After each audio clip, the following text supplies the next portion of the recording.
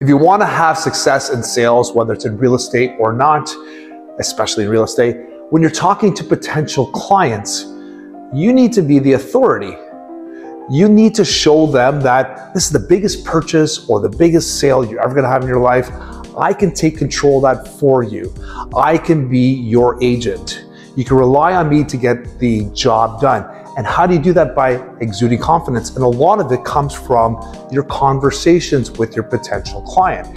So don't let them dictate any conversations. Sure, a lot of times you can talk back and forth after you've established your relationship, but in the beginning, you need to show your authority and you need to direct the conversation right off the bat. And how do you do that? You ask questions, to the potential client, and you control the conversation. After you ask a question, sit and listen.